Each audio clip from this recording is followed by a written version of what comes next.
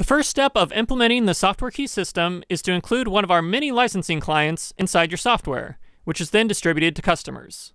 This allows you to control who is entitled to use your application. This video will demonstrate one of our most popular licensing clients, Instant Protection Plus 3, which adds the necessary licensing controls with very little effort on your part. In addition to the easy-to-use standard licensing functionality, with some minor effort, you can implement more advanced licensing functionality through the use of the Instant Protection Plus 3 API. We have created a demo application that allows you to quickly evaluate if the main features of Instant Protection Plus 3 satisfy your license requirements, or if another more powerful SoftwareKey system licensing toolkit should be evaluated.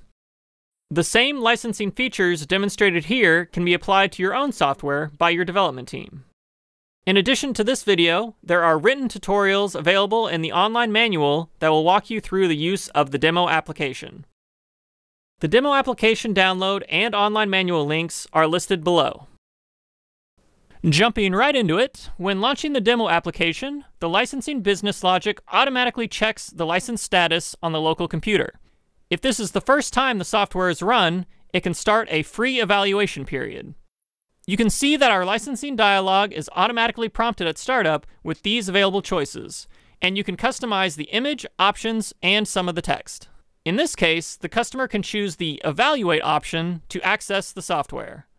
I'll click on this now, and the application will open.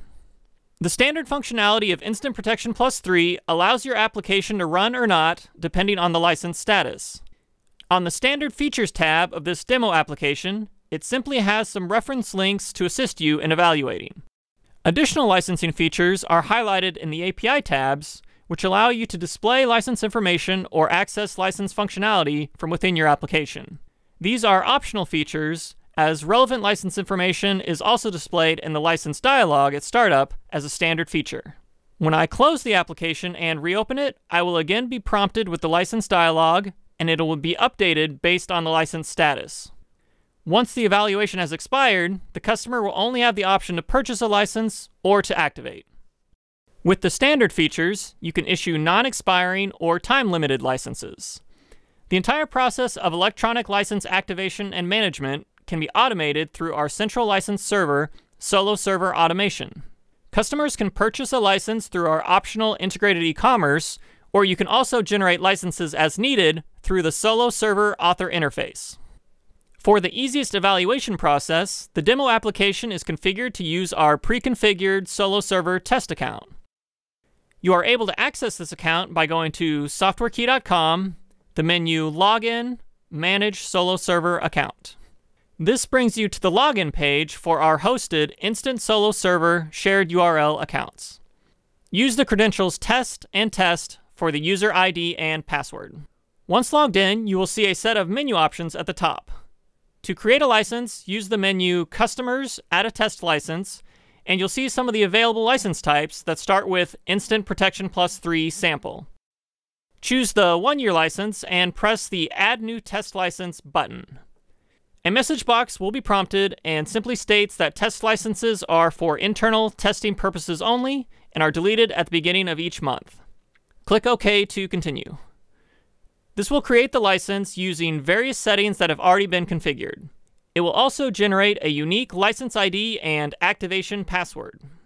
These are the credentials that a customer will need to activate the software, which they can do at any time with an internet connection.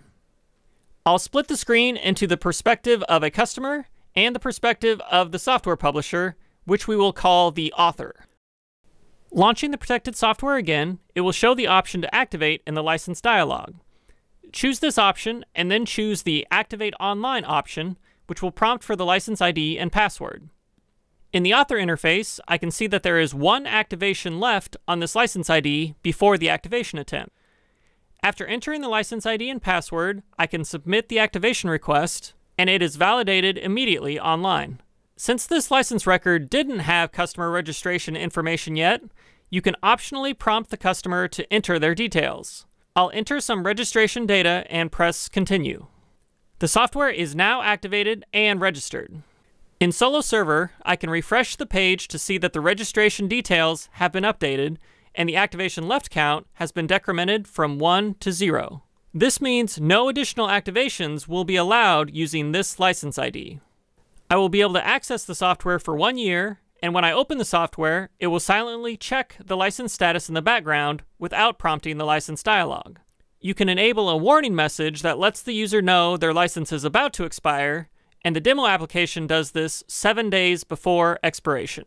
You can generate licenses with more activations, or add activations to existing licenses if you want to allow your customers to activate multiple computers or users with the same license ID. Simply press the plus button next to the activations left count to add an activation. When using solo server automation, it is possible to securely deactivate or revoke an installation, which allows a customer to transfer their license to a different computer. A deactivation will disable the software on the current computer and increment the activations left count in solo server for the license ID that was used. With the standard functionality, your installer can create a shortcut that calls your application with the /deactivate command line parameter. To demonstrate, I'll simply create and run such a shortcut, and it'll prompt a confirmation for the deactivation. After choosing yes, it will confirm that this installation was successfully deactivated. When I run the software again, it is indeed deactivated, and I can see that there is an activation available by refreshing the license details page in Solo Server. In this case, I'll simply activate the same computer again. Remote deactivation is also supported in case the computer that needs to be deactivated is no longer accessible. This is useful if the customer's computer crashes or is formatted, as they can regain use of that activation instead of being given an extra activation. Back to the license details page in Solo Server, I can use the drop-down Activations, View Activation History. I see the 2 activations that took place, with the first one being deactivated. Under the Actions column, I have the option to deactivate the top installation. Remote deactivations are enforced by requiring the licensed software to periodically validate with Solo Server.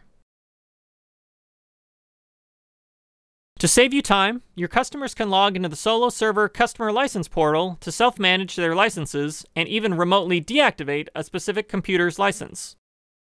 This portal is also useful for many other self-service functions, like accessing downloads or purchasing maintenance renewals and software upgrades.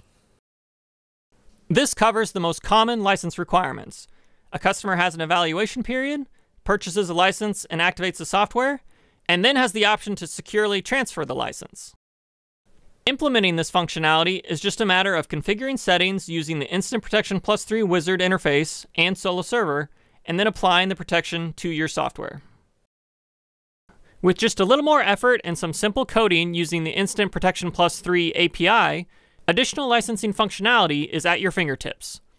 When I run the demo application and go to the Common API Features tab, I am able to see license information as well as the license status, access license management functionality, such as reprompting the license dialog or initiating a license deactivation, and I can also see that certain features are currently disabled with this type of license. The SoftwareKey system gives you the flexibility to license your application by features so that a wide range of customers' needs can be achieved using a single build of your software installer. In this case, I am running in trial mode, and I can see that there are 3 disabled features, which is also shown as disabled in the menu options. To enable these features, I will activate with the pre-configured feature-based license in Solo Server. I'll use the menu Customers, Add a Test License, and choose the Instant Protection Plus 3 feature-based license. I'll activate with this new license ID and password, and you will see that the feature status has changed in the Common API Features tab, and also in the Features menu. The local license file is updated during the activation process, and you can add source code to check a parameter in that license file to conditionally enable or disable whatever functionality you want. In the All API Features tab, you will see a list of functions and fields you can use. In this case, the modules bit field was used to determine which features to enable. Next, I'll show how the API can be used to deactivate the software instead of creating a separate shortcut like we did earlier in the video. In this case, the functionality is initiated through a Deactivate button, which calls the Deactivate installation function and prompts for a confirmation. the software is immediately deactivated and the license record is updated in Solo Server. Overall, this demo application shows a simple example of using Instant Protection Plus 3 and Solo Server automation to license a Windows application. For more detailed instructions on evaluating these various features, refer to our written tutorial topics in the Instant Protection Plus 3 manual. You can download the free Instant Protection Plus 3 trial and apply the same licensing functionality to your own applications. You will use our wizard interface to choose the functionality you want, and then either wrap your application or call the Instant Protection Plus 3 DLL with a few lines of code, as detailed in the manual. Once you confirm our solution meets your requirements, we recommend purchasing our Protection plus Automation package, which includes both Instant Protection Plus 3 and a hosted Solo Server automation account. Please contact us if you have any questions or need help getting started.